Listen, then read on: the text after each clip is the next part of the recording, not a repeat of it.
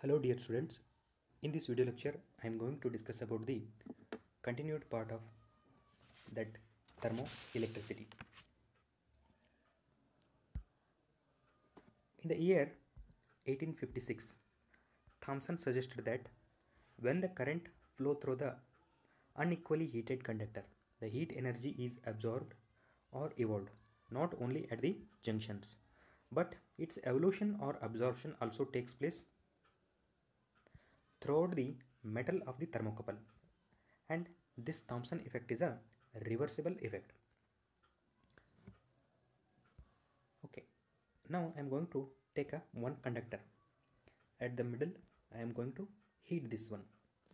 So at the middle the temperature is high, so I'd like to take this middle one is a hot end, and this end and this end is a cold end because both have the low temperature. At this end it was a high temperature, and Thomson have passed the current through the unequally heated conductor.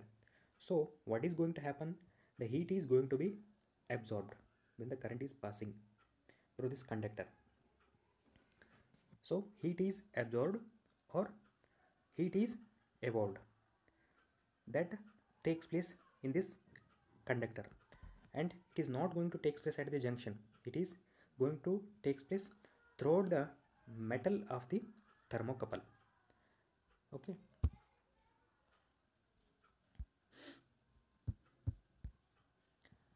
And Thomson showed that if the 2 points of the conductor are at a different temperature, the density of the electrons at these points will differ. As the result, the potential difference is created between these 2 points. Right? This one is a conductor, and at this end and at this end the temperature is different. For example, this one is a T1 and this one is a T2 temperature, and at the one end the electron density is less and at the other end the electron density is more. So due to the temperature difference between these two ends, and there is also a electron density difference in these two ends, and resulting of this one there is a potential difference created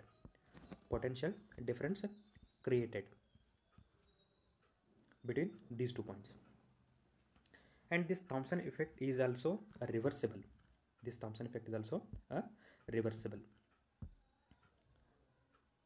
The types of the Thomson effect: first one is a positive Thomson effect and second one is a negative Thomson effect. And positive Thomson effect in the positive Thomson effect, it is found that hot end is at a high potential, cold end is at a low potential. Look at this figure. In this figure, this one is a conductor AB. Okay, at the middle we are heating, so this one we are going to take it as a hot end, and these two ends are we are going to take it as a cold end. Point end A and B, these points are the cold end, and at the hot end C there is a high potential, and at the cold end there is a low potential. Means in the positive Thomson effect it is found that at the hot end there is a high potential, at the cold end there is a low potential. Now if I pass the current through this conductor from hotter end to the colder end, then heat is evolved. And when the current is passes from the colder end to the hotter end, so heat is absorbed. And this is about the positive Thomson effect. And metal which shows the positive Thomson effect are copper, tin, silver, cadmium, zinc, etc. Now I am going to take one example. This one is a copper metal AB, and this copper metal, why I have taken copper? Because copper will show the positive Thomson effect. And copper metal AB, at the middle C I am going to heat this conductor. So at the middle the temperature is high compared to the A and B. So this one I am going to take it as a hot end, and point A and point B are the cold end. When I pass the current through this conductor, when I pass the current through this conductor, and one more thing, here M and N are these are the 2 points are equidistant from the point C, and before passing the current through this conductor, at the point M and N have the same temperature.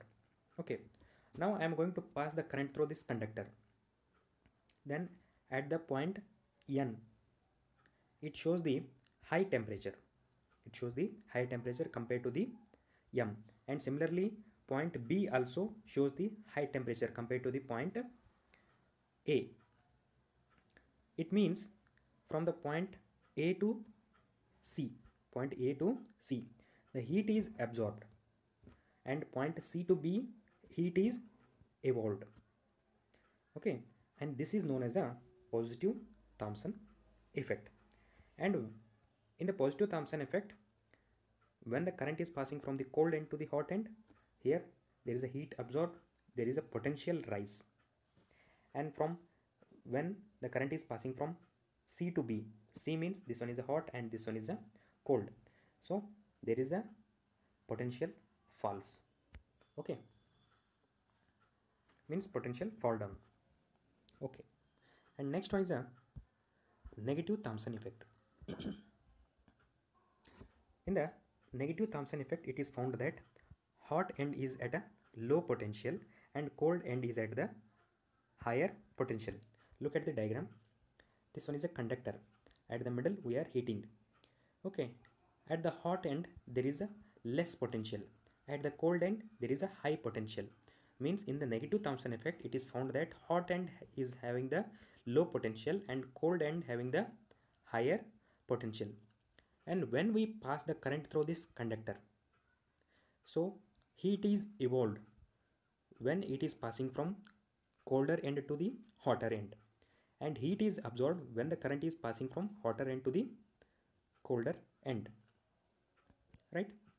And the metal which have shows the negative Thomson effect are iron, cobalt, bismuth, platinum, mercury, etc. These metals will shows the negative Thomson effect. Okay, now I'm going to take a one iron bar AB. Iron bar AB. Why I have taken iron bar? Because iron will shows the negative Thomson effect. In the negative Thomson effect, I have taken consider one iron bar AB heated in the middle at a point C. The current is flowing in the direction from A to B. When there is no current, in this conductor, the point M and N are equidistant from the point C, and point M and N having the same temperature. If we pass the current through this conductor, the point N becomes, if we measure the temperature at the point N, it will shows the lower temperature compared to the M, and simultaneously the point B will also shows the lower temperature compared to the point A. Okay, it means from the point A to B, heat is evolved, from the point A to C, heat is evolved. From the point C to B, heat is absorbed. Okay, and this is known as a negative Thomson effect.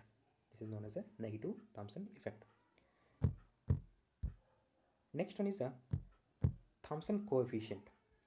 The Thomson coefficient is the heat energy absorbed or evolved when 1 ampere of the current flows for 1 second between 2 points of the conductor at a temperature difference 1 degree. Okay, suppose I am going to take a one conductor.